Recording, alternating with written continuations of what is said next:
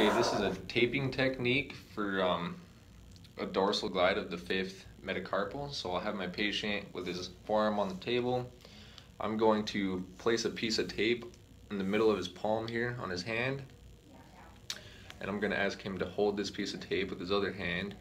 And I'm going to provide a dorsal glide to his fifth metacarpal while stabilizing the distal forearm.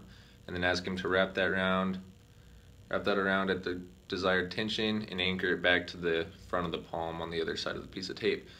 Now, if you want, you can add more pieces of tape to help stabilize it further, but that's the technique. Indications would be increased range of motion or decreased pain at the fifth metacarpal.